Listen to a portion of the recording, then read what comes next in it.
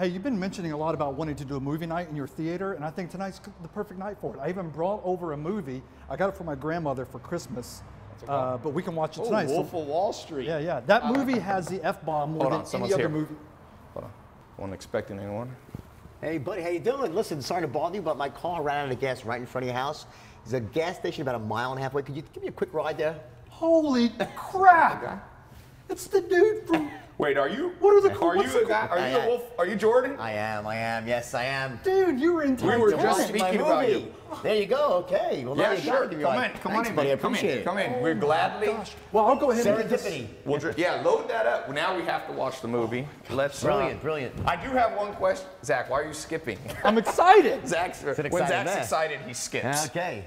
So yeah, let's jump in the car. One of the questions I do, I've been, when I saw that movie, I was like, could this possibly happen to one man? Is most of it like the parts that you probably are wondering if they're true, they are true. Some of the stuff's not, but most of the crazy the boat stuff, capsizing, the plane crashing, your aunt dying? All true. Yep. And look at Lamborghini. All right, well, you know the scene with the Lamborghini, right? By the way, you should let me drive because. Wait a second, I remember that's the scene where you. What's the chance of happening twice, right? There's no chance. I'm pre-disastered, right, buddy? You're a good salesman. I am, right? Believe me, you won't. I might drive this first. I might drive the first one, and then from next time once we there come. we go. I got an IOU. Was that the true thing right? where it was true? But listen, it wasn't a Lamborghini; it was a Mercedes. So was it Quaaludes or what made him like? Well, it was Quaaludes, but it was the original real Quaaludes, like these ultra strong Quaaludes from 1978 that had a delayed fuse. Long story, but it was a good one. You know? Do you remember trying to drive the Lamborghini or the Mercedes? I remember it like it was yesterday, but I also could say that I could pass a lie detector test. I don't remember hitting one car. Like So the whole scene where for you, you just went home and then you were like... I was like, thank God I made it home. I had no idea to this day I could pass a lie detector. I don't remember what happened. I really don't. You know what? Before we jump in the... Well, we'll jump in the car, but afterwards, I want to ask you a couple questions. You can come on my little radio show. Go ahead. Give me gas.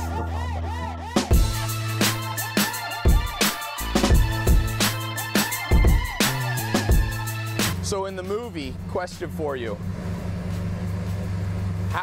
Did you help in terms of, were you on the set? Just at the end, because, listen, the movie, watching a movie and film is kind of boring, actually. It's very slow. Right. It's like, it's watching paint dry. So, but at the end, I was there, and but I worked really, really closely with Leo on the script and on the, really the dialogue. Because you wrote the book. Yeah. Well, I wrote the book. Terry Winter, a great writer, wrote the script, and I went and kind of rewrote the actual boardroom scenes with all the stock stuff. But Terry was amazing. Great job he did.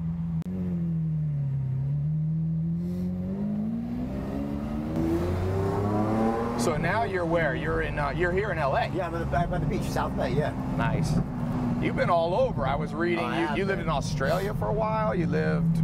Obviously, you're from New York. I just got invited to Iran today for 4 days. Wow. Do speeches in Iran. Yeah. You gonna take that up? Yeah, absolutely. Why not? Right. I used to say that my movie was a hit everywhere, but I ran North Korea. Now I guess it's just North Korea. I was wrong. Nice. So what? At this point in your life, is it all excitement? Is it travel, adventure? Are you back in business? I know you've got your sales, a lot of consulting and programs. I'm fortunate that business has been great with speaking, consulting, and you get to a certain point. I mean, I've listened to the whole party craziness like that is a good memory. Right. But the things that make sense at 25 don't make as much sense at 55. Right. But so I look back at those days, and say, yeah, okay, I did it, But now I'm married, I got a great woman in my life, so very happy, But I'm always working on something. I always have a project I'm working on. I can't just sit still for more than a couple of days. I go nuts, right? This is it. This is good. Yeah, this car is pretty fun.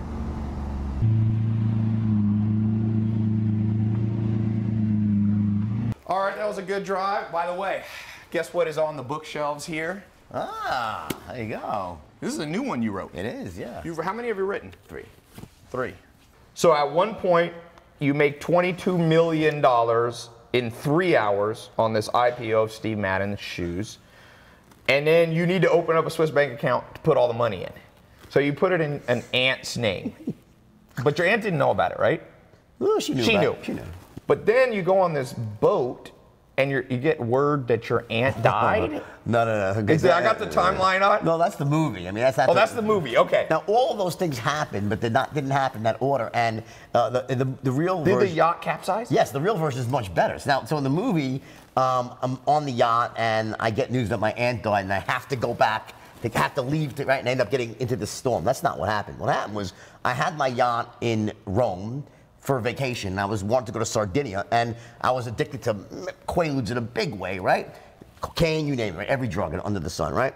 And I got into this frame of mind that you sometimes get into when you take ludes, where short for Quaaludes, where I call it the movement phase. Yep. Like there's the tingle phase when you first take a Quaalude, your fingertips tingle, you feel euphoria. Then there's the slur phase where you slur your words and you say, well, okay, I love you, slurring is fine, right? Then you get into the drool phase where you're drooling like, but you're okay, drooling's good too. Is this kind of the Lamborghini scene in the thing? And then phase 4 is unconsciousness, right? However, there is a fifth phase, which happens once in a while, called the movement phase. That means you get like the drug-induced equivalent of ants in your pants. You can't sit still. It just so happened that as I was heading down the hill to Porto Vallarta, where the yacht was, I found myself in the movement phase, and there were white caps in the harbor. And when we got to the boat, the captain says, we can't make the crossing because there's a storm. And I said, I have to cross or I will die. Because I could not sit still. And I convinced the captain, unfortunately using my powers of persuasion. So this is where persuasion did you wrong, right? Correct. And I convinced the captain to take the boat because I said, Captain Mark, if we sit here, I will die in this. So he says, all right, we'll break some plates. I said, will we make it? He goes, we'll make it, but it's going to be really bad. I said, let's do it. It seemed like a great adventure, right? So I went up to the top deck, took 4 more ludes, fell asleep, woke up, and I was in 50-foot waves, and the rest is history. 50-foot waves? Unbelievable. It was just a freak storm kicked up in the Adriatic, and we ended up getting rescued by the Italian Navy SEALs, which was amazing. And then what happened was they took us to Sardinia. So wait, not to interrupt you, but were the Quaaludes strong enough that you were sleeping part of the time when there was 50-foot waves? No. It woke you up? Because I've been in a big storm in the ocean. That'll wake me up. I was an expert at something called balance. Like I was treating my body like a human. I'm sober for 20-something years, right? But back in the day, I was like a Petri dish. I would take ludes to mellow out, cocaine to wake up. So I was balancing between ludes and coke that day. So I was awake for the whole. Very proud of that. Probably not the Buddhist meaning of balance. No, right, exactly. Not quite as much. So I was balancing, right? And so I was awake and loving it because I wanted this. I was so happy that the boat was going to sink because it was so expensive and I was so sick of it. I was like, this is great. And then like, oh shit, we might die. I'm like, oh, this is not so great. Then you remembered you were on it. Right. You're like, wait a second. Anyway, we got rescued. And then what happened was, so 7 days later, we all had to buy everyone new clothes because all clothes went down with the ship, right? The only thing we rescued was the Quaaludes, thank God, when the boat was going down. They should have put that in the movie. No, I sent my friend down for those. They were in the downstairs cabin. I said to my friend, you have the ludes? He goes, no, they're downstairs. I said, Rob, you get the fucking ludes, So Rob runs down. He comes back, goes, the cabin's flooded. I can't. Fucking go and put a fucking snorkel on. Go down there, right? Sacrifice your life. Right. I need my ludes. They're in a hermetically sealed bed. Go. He goes, all right, you're right. He goes down there. Nothing. I go downstairs. He sees me standing at the top of the stairs with his pants down his ankles, pissing on the carpet. I'm like, Rob, what are you doing? He goes, I always wanted to do something like this. He's like, Rob, just go get the ludes, right? He goes downstairs. He comes back up a minute later. I couldn't do it. I got shocked. The water's electrified. Oh. I looked at him and I said, soldier.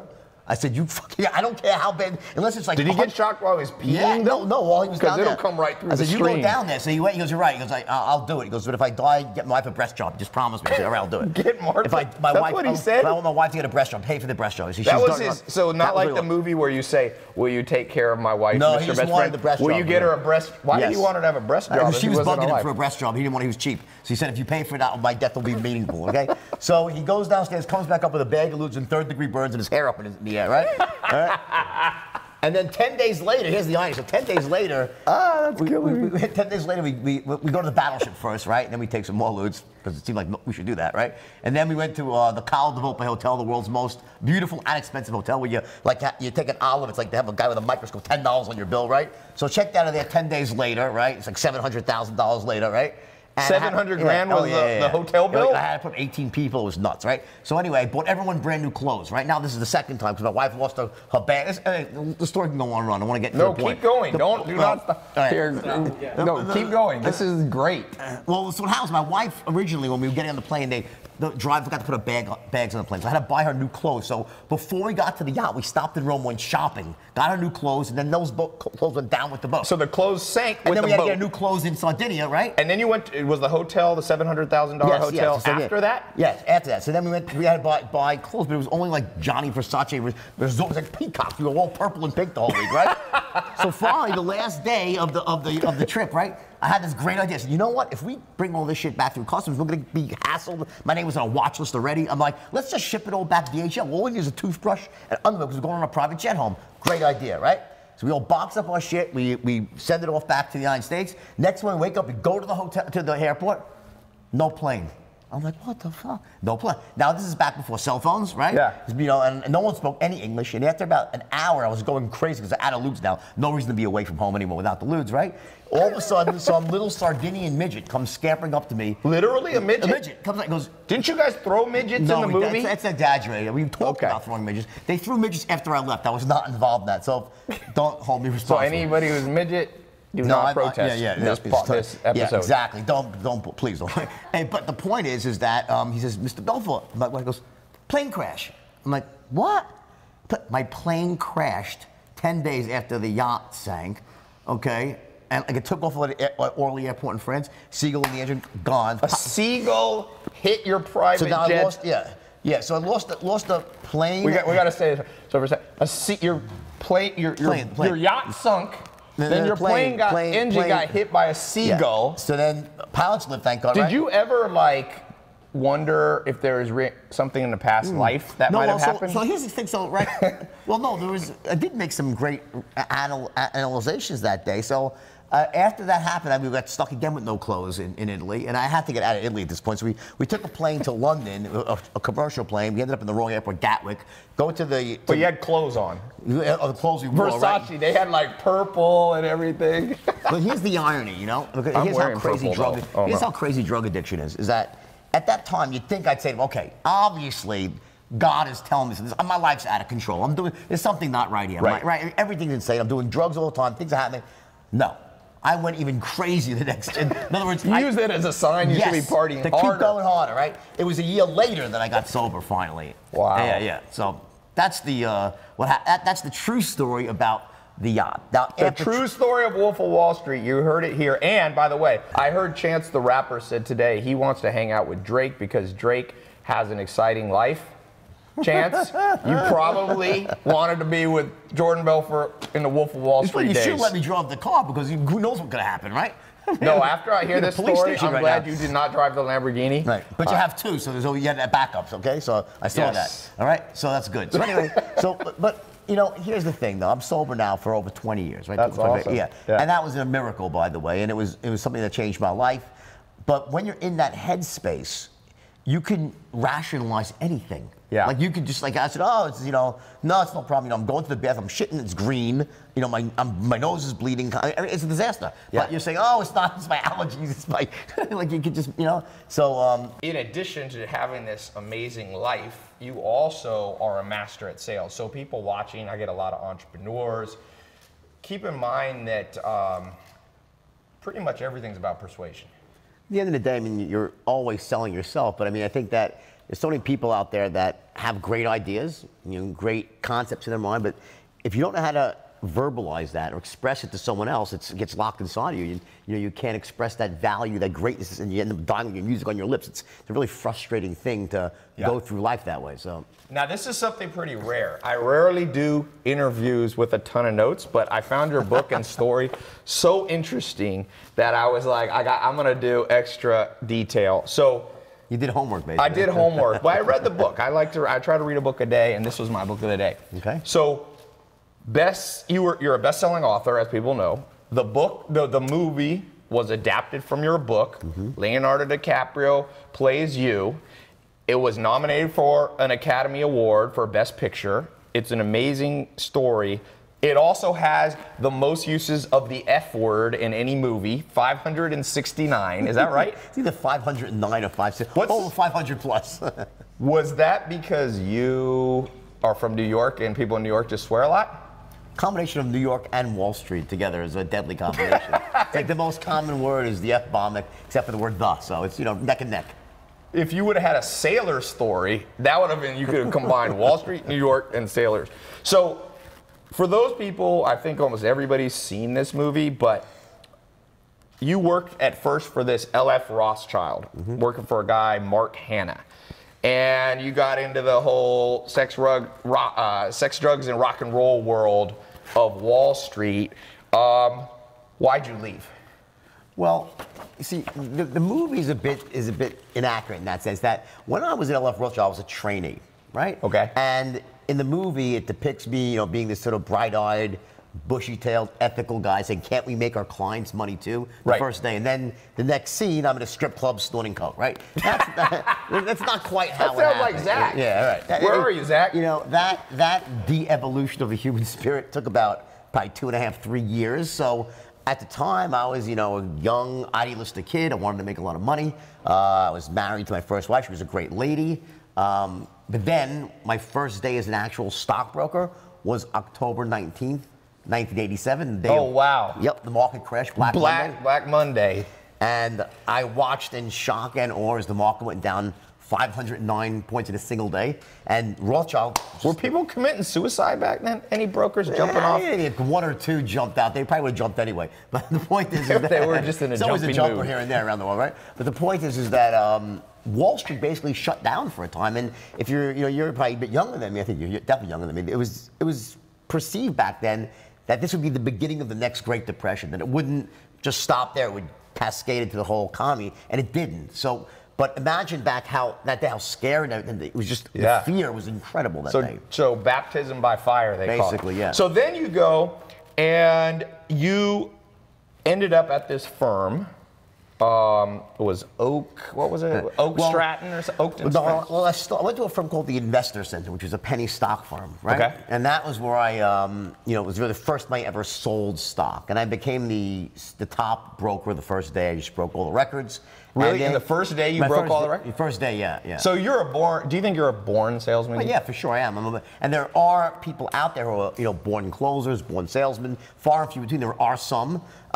When that really means, though, what does it mean to be a born salesman? What it means is that you're actually running a strategy automatically inside. You're doing it. You're still following a script, but it comes natural. Automatically. So, but you don't realize it, but you are following a certain protocol that gets you to the same outcome every time. So that's really what a born closer is. So for those people watching that are entrepreneurs, want to learn sales, what did you do in that first day that you basically became a top salesman? Like, we're going to talk more about your whole sales straight line formula, but first day you didn't have time to implement a whole script. What do you do that most people don't do? Is it your tonality? That's one of the things, body language, tonality, taking people through features, not just features, but benefits. Like, what do you think you did that first day? Well, in fact, one of the interesting things you said, you didn't have time to put together a script. In fact, I did. Oh, you did? Oh, yeah. On day one? I took 3 hours to write one. See, I would never, this is something interesting thing happened many years later, this is relevant, is that when I was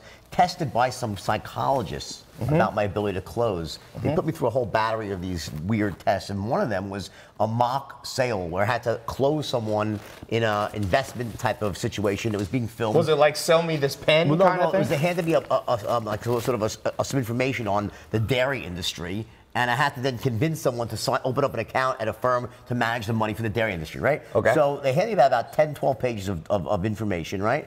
And they said, take as much time as you want and, to study this, and let's see you close this guy, right? So I start reading it, I'm reading, right? I start writing down my thoughts. About 30 minutes later, they knock on the door. I'm like, yeah. I said, do you need more time? I said, yeah, just give me another 30 minutes. I said, okay, no problem. 30 minutes goes by. They come back. I said, just give me another 20 minutes. They said, no problem. Take 20 more minutes. I said, give me 15 more minutes, right? Anyway, after about 2 hours, I said, I'm ready. And I had wrote myself a really, really, not an exact script, but pretty close to a really killer script with sort of, you know, how I would actually engineer the sale from start to finish. You were selling penny stocks. No, this I'm talking now is recent, many years later. Recent, okay. But I want to tell you this because it's relevant. Now, this is like, I think 2010 that this happened, okay. right? With psychologists being filmed. Oh, okay, this is the later And they called in test, some guy who was an actor, and he was supposed to be the CEO of a dairy company, and I was supposed to close him. So we go through this whole thing, and I introduce myself, and we go through this back and forth, and they're filming the whole thing. And after about 15 minutes, the guy he's like, okay, fine, I'll open up an account, and he starts laughing his ass off. So I'm like, what's so funny? Psychologists come in, they say, we told him under no circumstances should he say yes. Yep. Yet within 15 minutes, he said yes. I don't get it. I said, well, you know, when I got the guy into a situation, did it make sense to say no? He said, well, here's the weird thing. We've tested 100 other people in sales, and no one ever spent more than 5 minutes reading the material. Huh. You spent 2 So preparation, it's some simple fundamentals. Strategic, well, part of the straight line is about strategic preparation, meaning that you know what, listen, my overriding concept is every sale's the same, right? Yes. And that would seem to be counterintuitive. Yes. Because everyone has different needs, different belief systems, right? Different outcomes, you know? But the truth is that every sale is the same. Yes. And I'll explain that a little bit later on in the interview. But it starts with your ability to essentially make an airtight case to someone. Yes. On both a logical and an emotional level, right? Yeah. About, you know, essentially why you're right to want them to do whatever you want them to do. Why does it make sense, right? Yes. And it's got to be an airtight case, and then you have to be able to also accomplish other things as well. So there's 2 ways to go about that. One is to wing it, which you might be able to do if you're really, really great, or you can write it down, plan it out. I mean, the second one is where you really start to bring your averages up tremendously. So I'm a big believer in strategic preparation. Yeah. So one of the things, I'm going to skip around. Sure. You brought this up. One of the things that you brought up, you bring up in the book. Where did I put the book? For those of you watching, popping in live, this is his new book, Way of the Wolf. So you say basically there's the 3 10s. People need to be a 10 in 3 areas. On your product, right, on trusting you, and on trusting the company as a whole.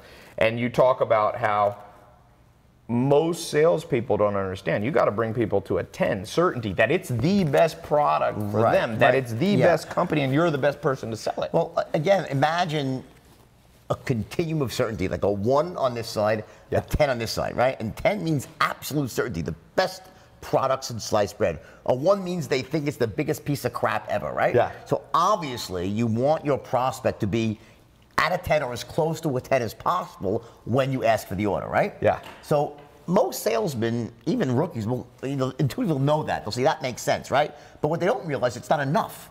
Yeah. You also have to get them trusting and connecting with you at that same high level of certainty, right? Yep. As close to a 10 as possible, right? Versus a 1 meaning they think that you're a thief. So so sometimes they think it's a good product, but they don't like you, so they don't buy. People don't buy who they don't like or trust or connect with, right? And the third element is the company that stands behind the product. Yes. So those 3 elements have to line up in every sale, no matter what you're selling. It doesn't matter. Tangible products. You were selling dairy. Information, ideas, content. So if you were going to sell a pen, where's a pen? I meant to bring a fancy pen. Sell me this phone. Sell me. So the famous line in the movie at the end, they actually bring you in with DiCaprio, is like, sell me this pen. Now, I'm going to get to that later, what the interesting answer your business partner gave you when you did it. But the idea is, this pen, they have to think is a 10. They have to like you as a sales guy, and in this case, they need to think BIC, the company, is a great company. That's your ideal kind of framework. Yeah. Basically, it is. But again, this particular exercise is really not about so much the 3 10s. It's really about what does a salesperson do when you say sell this, right? Well, the rookie salesman will say, this is the greatest pen in the world, this pen. They'll start trying to do some version of the 3 10s, like, this is the best pen in the world, it writes upside down, never runs out of ink, best value, blah, blah, blah, so, talking a mile a minute, right? But the fact is that the only logical thing you could really say to someone before you sell a little pen is, first of all, are you in the market for a pen? Yes, qualify. What type of pens have you used in the pen? You have to start asking questions, and this is the big mistake that salespeople make, because by gathering intelligence in the beginning, it allows you to identify their needs, their value systems, any pain they might be feeling about, a lack of not having something, right? And just as important is that it's through asking questions Yep. And using certain tonalities, and you mentioned tonality and body language, and just as important, even more important, how you listen to the answers. Yeah. Do you listen like a robot without making a sound or moving a muscle? Or when someone answers you, do you say, yup, yup, Right. Now that, essentially active listening, this is how we really get into a tight rapport when it comes to sales. Yeah. So by asking these smart questions, and again, strategic preparation, you want to plan that out before, and I want to write down what are the questions I need to ask here, right? Yep. What's the best order to ask them in? Because there's certain rules for that, right? And what tonalities do I want to use when I ask those questions? I could say, so what's your biggest problem right now? And they'll be, okay, well, what's your biggest problem? And you'll hate me. Right. So there's a tonality. Yeah, you talk about that later in the book. You talk about Bill, the charisma comes from a tonality that says, 1, I care about you. 2, I understand you. Rapport, And 3, I feel your pain. Yeah, exactly. You're talking about how Bill Clinton was great at that. People felt like, oh man, this guy gets me. I read, tell me what you think of this. I read a story about research on dating. So they put basically hidden cameras on people going on first-time Tinder dates or whatever, Match.com. Scary proposition. Scary proposition. But what they found was, as you would kind of expect, guys who ask dumb questions, don't pay attention to the answers, just kind of like so how many kids do you want to have? Like that, they fail. And also guys who don't have the right rhythm, right? Which you're calling rapport, sure. like who either talk too much or don't talk at all. Well, look at it this way. You know, there are certain commonalities to all human beings, right? When it comes to rapport, getting into rapport, both in a business setting and in a personal setting, but it really boils down to 2 things. Number 1, that you care. Yes. That in business, you're not just there to make a sale to earn a commission. You actually care about the person and you want to get the outcome they're looking for. That's number 1. And number 2 is that I'm just like you. And not like everything you like, I like. That's disingenuous bullshit, right? Yeah. Like, you know, you see a fish in the wall. Oh my God, you like the fish island. You start bullshitting about it. Yeah. That's like not, Michael Scott in The Office. That's ridiculous, like right? I'm talking about something very different. I'm talking about that you speak at the same general pace they do. Yep. That when they answer a question like, yup, got, ooh, the interest that you see, yup, I get it, we're on the same page. Yeah. And it's almost below the surface, because here's the thing. Imagine, you know, you just meet a salesman, you're a prospect, right? And the salesman looks at you and says, you know, I really care about you. And you'll say, what the bullshit you care? You want to make it, the word, see, in the beginning, there's no words you can say, I care about you. Over time, of course, you give great service, you have a relationship. Yes, you can tell someone I care, and I've proved that. But in an initial contact, that's so disingenuous. So how do you get that across? Through tonality and body language. That's how you do it. Yep. So You know? why do you think, what is it about us humans that for the most part, sadly, we only learn through massive pain? Well, this is a truism for sure, because I think, you know, when it comes to values, right, value changing, I've done a lot of studying of that, you know, various types of psychology, NLP and stuff, and one of the things that they say is that, you know, there's either really 1 of 2 ways that someone really changes their values. One of them is through massive work and introspection through years of therapy, right? That's one way. The other way is with a painful event. Yeah. Something that happens to you and causes you to essentially reorder all the meanings that you've had from past experiences, how you apply meanings, and in that moment, you can make these dramatic shifts. That did happen to me. It happened to me when I went to jail and when I wrote my first book. You know, I had this moment where it just sort of, you know, I was able to really, really sort of become the person I was before it all happened. Like the kid that my parents had sent out into the world. I was a good kid. I was a great student. Never got in trouble. When I went down to Wall Street, I was idealistic. I didn't want to. So do you think it was the environment? You're idealistic. You get dropped in Wall Street. There's money flowing around. There's sex, drugs, rock and roll. It's just because I do believe. One of my mentors, Joel Salatin, told me that the system trumps individual self-control. So the problem with that is that makes me a victim, but I don't believe in being a victim. No, not a victim, because you could have left New York. Well, here's the thing. So there's no doubt that the environment can be toxic to certain people, right? But to many people, it's not toxic. So obviously, I think with myself, at least, there were some things inside of me despite my parents being good parents and despite me not getting in trouble before, I had certain insecurities. I think we all enter adulthood with certain insecurities. Right. And, sort of not feeling that we're as great as like other people might think we are. So here's what happens. When, we see it in Hollywood a lot and in the music industry where you have these young stars, they go like when Britney Spears went bananas for a while. Now she's normal again. Great, right? So, what happens is that, when you're growing up and when you're in your early 20s and you don't have everything you want, you say, you know what, I don't have everything I want because I'm not successful yet. My life isn't the way I think it should be. So I understand that there is still pain and you can justify it. It makes sense. Yeah. But then what happens is when you all of a sudden become filthy rich and famous and successful, you still have all the pains and insecurities. Yes. So it exaggerates what was deep. Now you're like, oh my God, wait a second.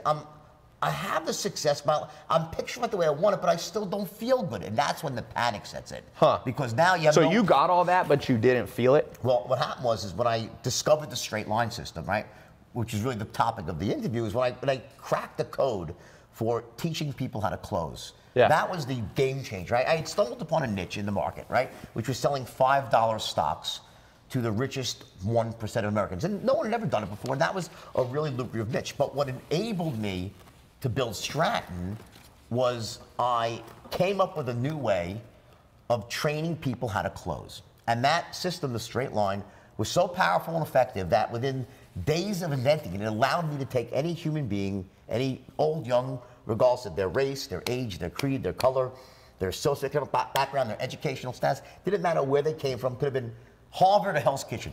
I could take them in a couple of days. Even if they weren't natural salesmen? Absolutely not. That was because you talk about it in the book. You took people in weeks and made them into the people world-class closers, right? And the point, and to bring up that whole idea of a natural salesperson, what I essentially did was I was able to take the strategy that I was using automatically, slow it down, and put it into a step-by-step formula that could be essentially transplanted and inserted into anybody else with just a little bit of work. And to this very day, I still teach it around the world. And it's what it does for people, it changes people's lives because there are so many people out there that are brilliant, talented, hardworking, success-oriented. Good businesses they've launched. But they just don't have that ability to get their point across. And what happens is, look at it this way.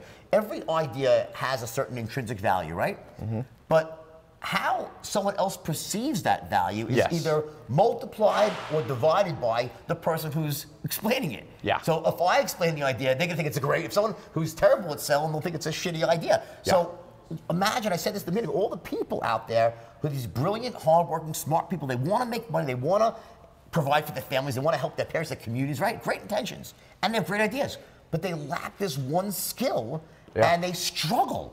Yeah. And to me, it's the craziest thing, because here's the thing. It's learnable. It's a learnable But it's thing. not, it's one of those things they should have taught us in high school. They should have junior high. I always say if it's important, they forgot to teach it to us. One of the best clips on the internet, you should really play this. Play it later on, right? We can cut to this. Warren Buffett was doing a speech with Bill Gates about maybe 10 years ago, and he was asked by a college student, what can we do as students to make ourselves more valuable in the workplace? So you'd think Warren Buffett would say, learn how to pick stocks, learn how to investments, whatever he would say, right? Not what he says. He says, go out and take a course in sales and communication. Yeah, he did. Dale Carnegie changed his life. There you go. And that was the point. Because he took that. He says, I took Dale Carnegie, changed without that. You know what he'd be without that course? Yeah. He'd be the richest money manager in Omaha, Nebraska that no one ever heard of. Yeah, and he met his wife that way, the love of his life. Because without the ability to influence and persuade, you can't put yourself out there into the world and be known for what you really are. Yeah. And we're going to put a link, by the way, tailopez.com/wolf.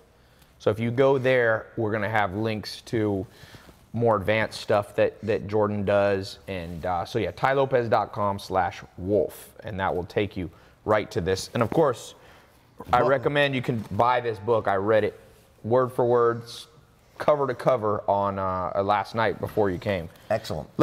So let's go into this for a second. So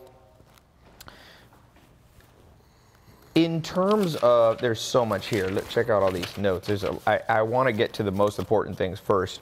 We talked about. We got the drugs out of the way, which is the most. We got the entertaining stuff. We got the boat. We got the plane crash. I like this thing that you say, like human communication.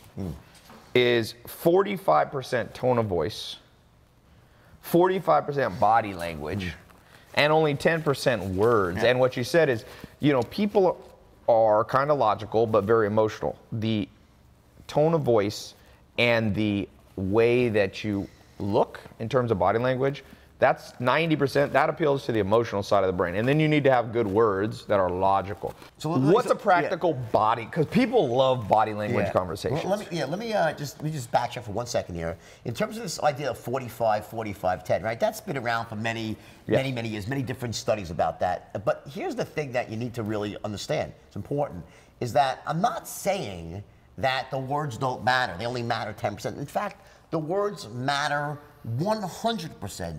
When you're speaking.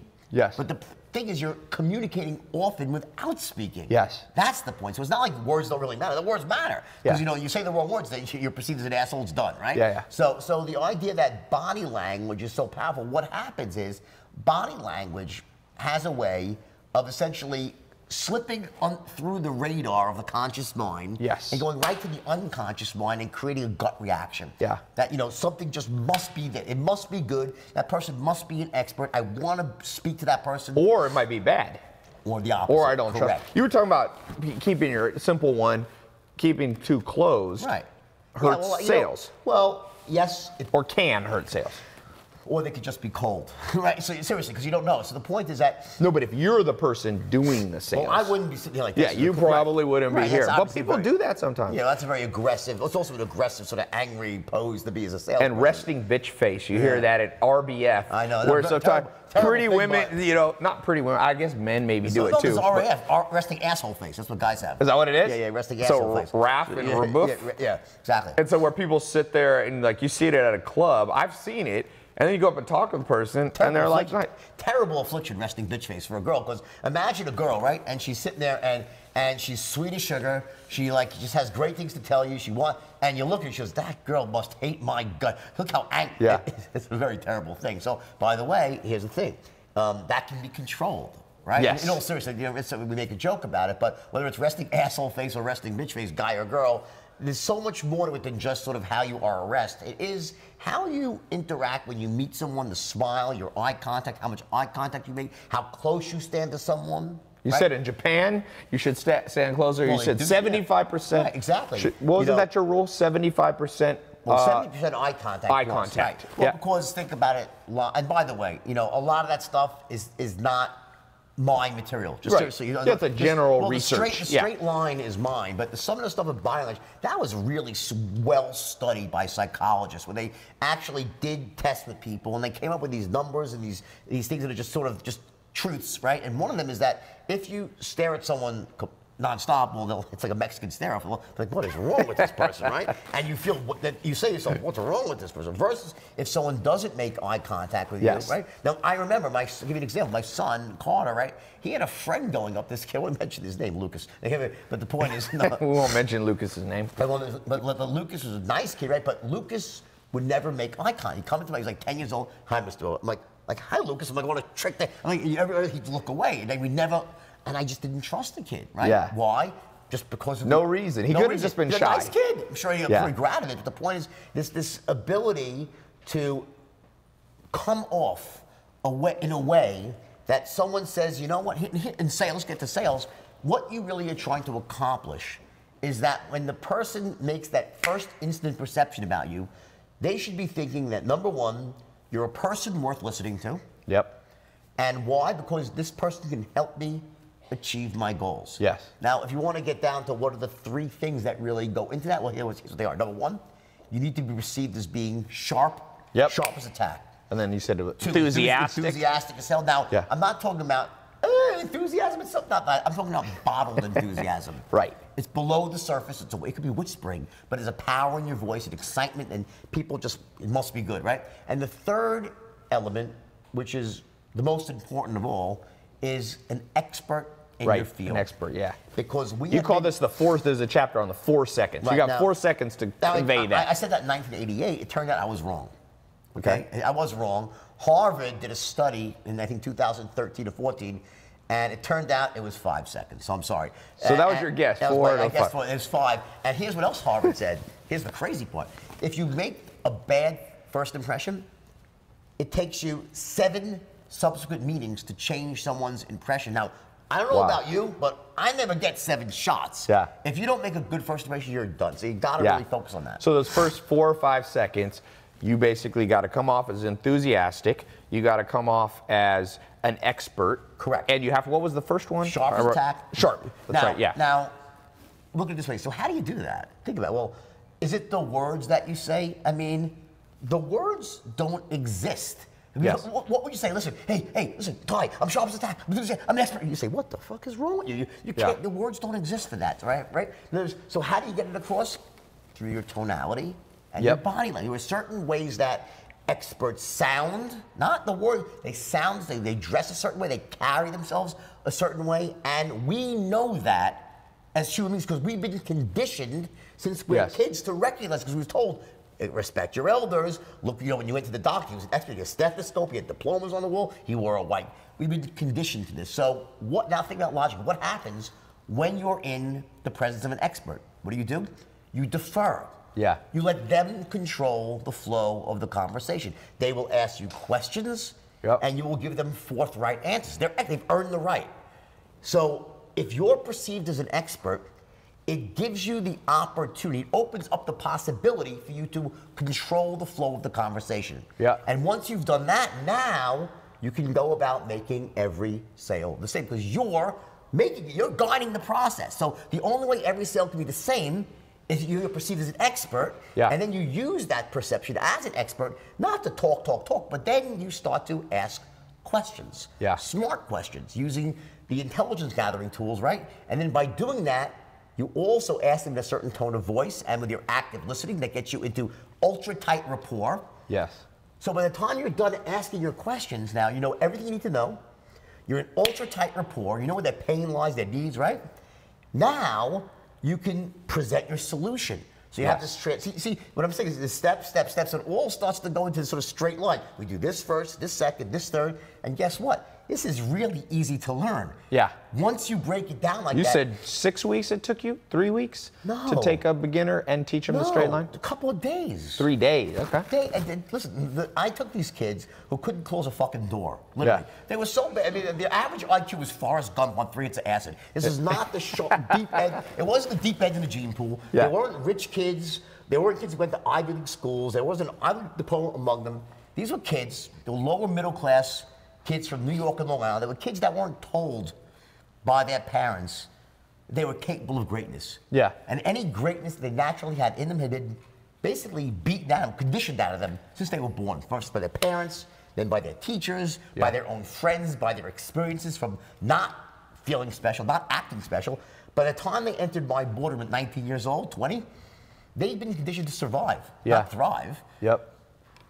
Once you're in that spot, what happens is that you have these beliefs that are supported by it. You end up start off as this perfect individual day one. You're 20 years old, you're like already crammed down with all these limiting beliefs and stuff. So they came to my boardroom, and by teaching them the straight line, it reordered all their beliefs, because I gave them a skill set that changed them who they were. It made them more effective. Yeah. So it can't just be, I'm going to act effective. No, you have to actually be effective. So the beauty of the straight line system is that it's a skill set. It does change how you can communicate. It makes you a very powerful communicator and allows you to get the result that you want. So when you start getting the results you want, what happens? It starts to reinforce better. You become more confident. Yes, and then that feeds on itself. Where does confidence fit in? You talk about being sharp and enthusiastic and perceived as an expert. Is confidence kind of part of, would you consider that part of the enthusiasm and the sharp? No. Confidence is an entirely different thing. So confidence there's 2 phases of confidence, right? It starts off with acting as if. No one starts off confident. I don't care who you are, okay? The first day, when you trust, you're not going to be confident. You're not going to be an expert really, right? But you need to act as if.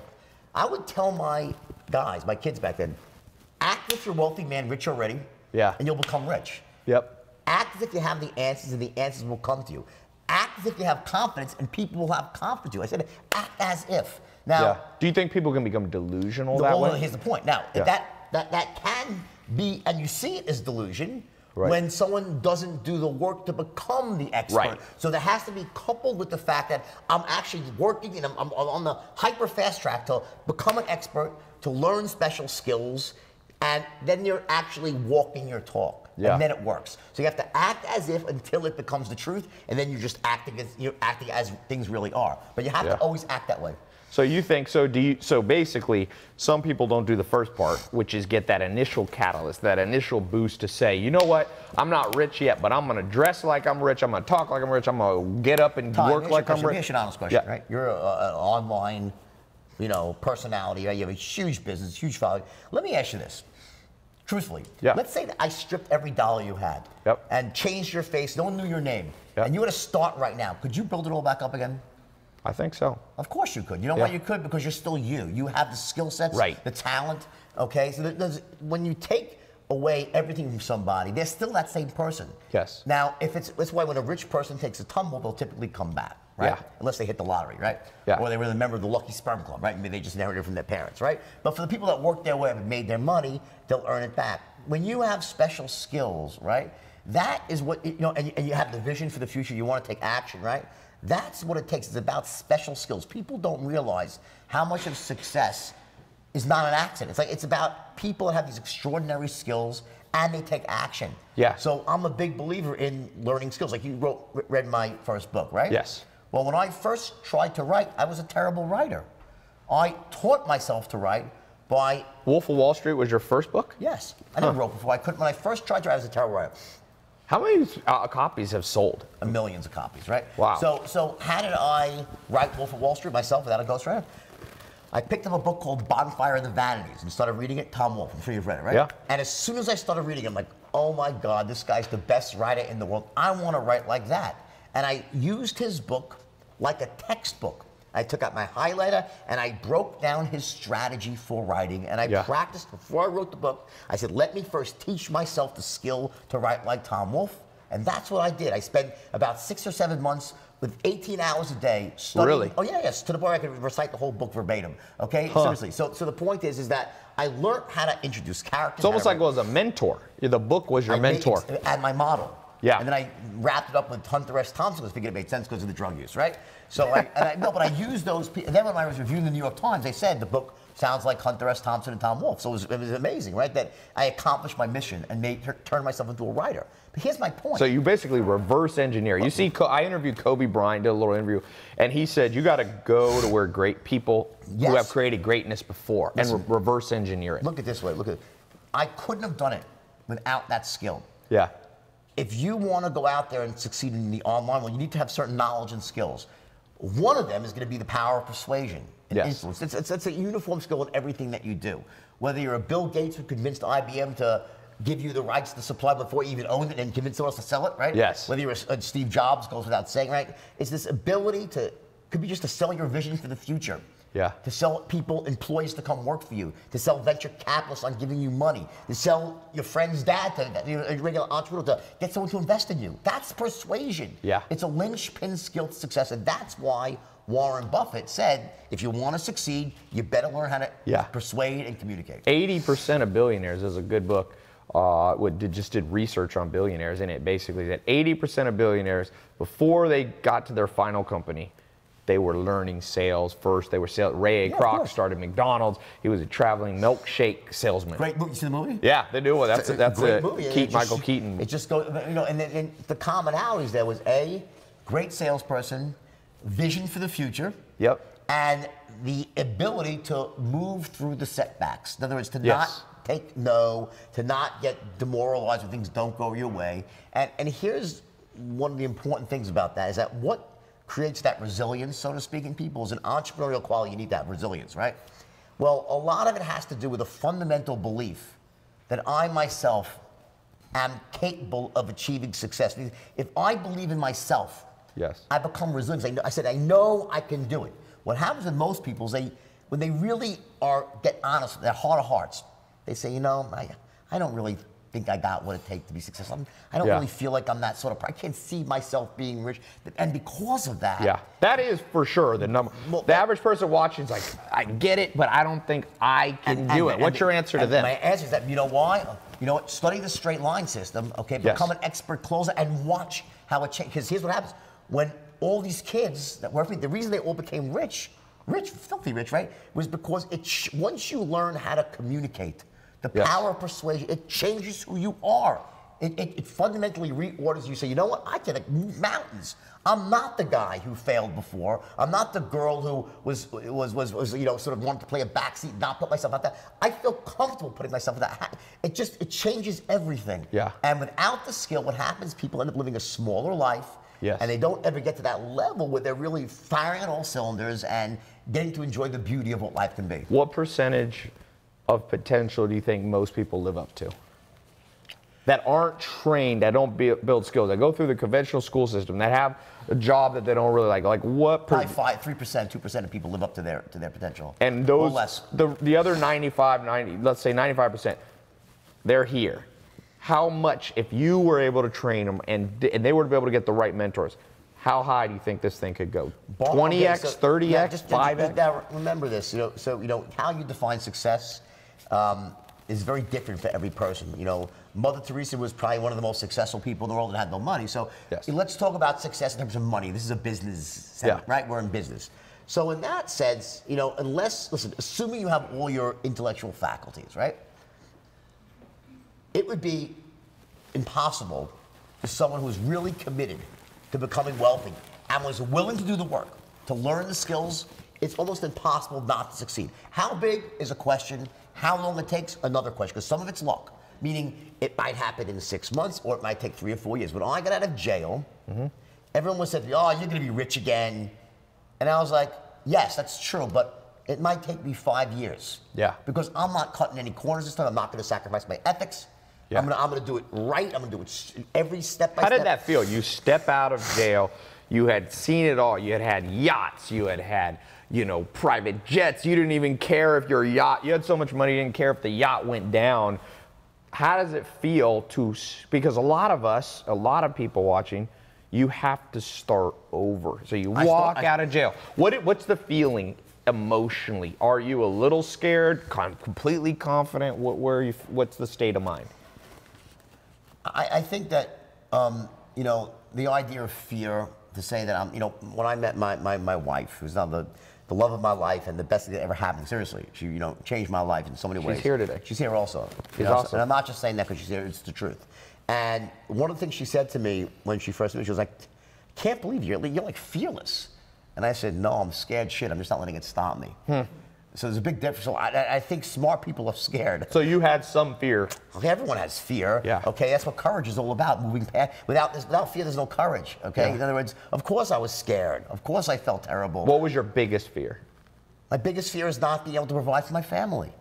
My children and my wife. I love my children and my wife. I mean, in other words, I want to be able to provide for people I love. That's my to not provide for the people I love and not be able to take care of them is the worst thing that could ever happen to me. Yeah. In my life, okay? And everyone's different. See, that's my thing. Yeah. And knowing that is powerful. So once you know that, that is part of your why. And once you have your why, you can do a lot of. Yeah, I always say most people don't know what motivates them. Yeah, that's my why. So so in your darkest time, coming out of the darkest time, you said, I'm afraid, but I'm more afraid of not taking care of my family. My darkest time was when I was in jail, at night, in my bunk, alone with my thoughts, no money, broke, discredited, embarrassed, lost everything, right?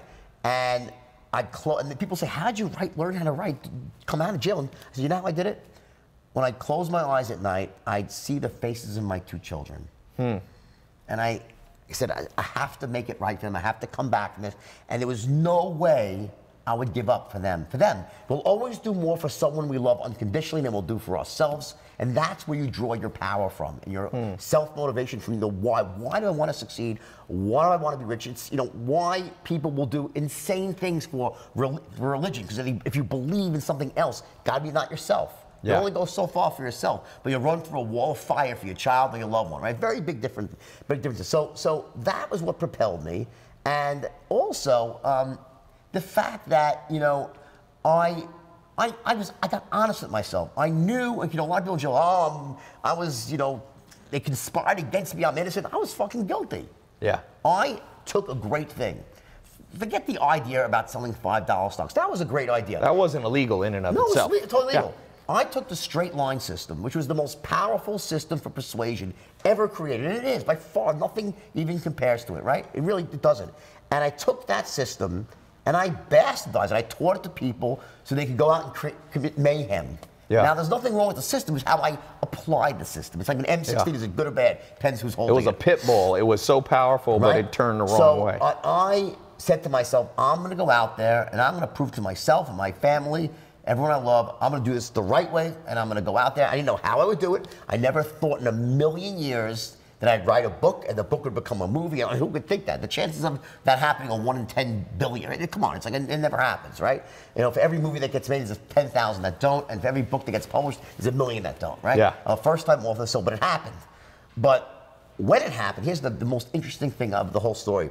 So when I sold the book, it was a bidding war between Leo and Brad Pitt. I chose Leo because Leo's Leo, right? And he had Marty Scorsese attached as well.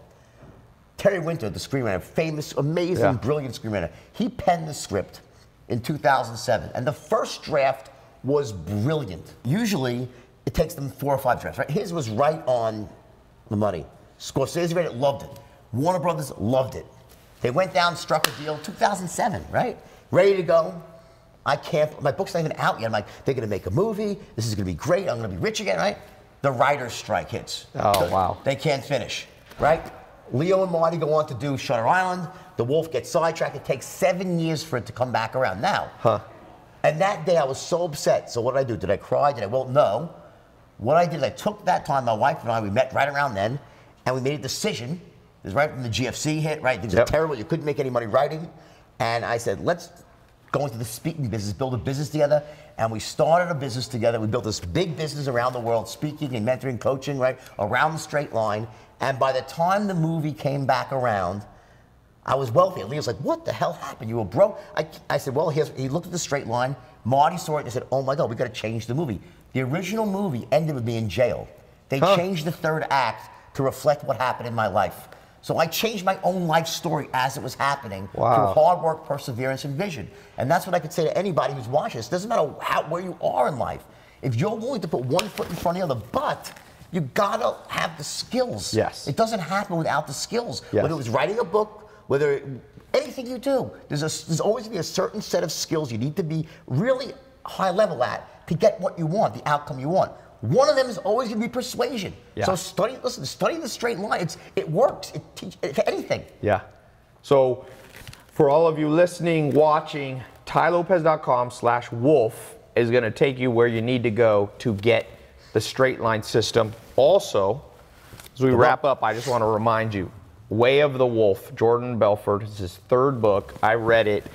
We need 8 hours to go through this. I'm actually going to we're going to record a little special module off air here on for those of you who are in some of my programs too, because I want to talk on this objections thing real fast. That's, by the way, one of the best aspects of the straight line. Yes, how to overcome, because that's, you go to sell something and people go, I'll buy it later, or I don't have enough money, or, Well, let me think about it. Let me call you back. Bad time of year. It's Groundhog's Day. It's Christmas. Fucking, leap year. Right? There's always a reason why. And the thing is that what trips up most salespeople is that they don't really understand what objections are. Right. People say there's stalls. Okay, fair enough, right? The smoke screens. Well, for what? What is it really a stall? Here's the truth. What objections really are. Objections are smoke screens for uncertainty. Yes. When someone, remember those 310s? Yep. They must love the product. Yep. They must trust and connect with you, and they must trust and connect with the company. Well, guess what? When you ask for the order for the first time, let's say they don't really trust you. Yep. What do they say? Sorry, Ty, I don't trust you. That's very rude. They'll say, hey, sounds good, Ty, let me think about it. Yes. See, they don't tell it. It would be nice, it would be a great world if your prospect said, listen, Ty, I don't trust you. I'm not, I don't discharge. I'm like in the middle with you. Your product seems good, but I'm like a 7 on the certainty scale. And the company, I'm at a 4. So make me more certain. Right. People aren't even that logical. They're just going from the gut. They don't realize it. It's all bubbling below the surface. They want to be, so it's a circuit breaker to say, you know what? It's a polite way. Let me just say, let me end this call now. Say, it sounds good, Ted. Let me think about it. Yeah. Now the salesman, the novice will say, oh, I better be nice now because this way I can get a call back and hopefully close them later on. When the fact is, they're just not certain. So how do you handle objections? Well, first of all... Wait, I want you to hold this, because we're going to record we're going to stop the live camera. All of you who want to hear this, go to tailopez.com/wolf. We're going to have the links to get the straight line system, to get the video we're going to do a little module on objections, and it will have a link to Jordan Belfort's book. So this public interview, I know you got a lot of value. But I want to give your guys people special on the straight line system. We'll give them a big discount. Yeah, we'll put a discount link on tailopez.com/wolf. But I'm gonna tell you, this is one of my favorite interviews. Me too. This was good.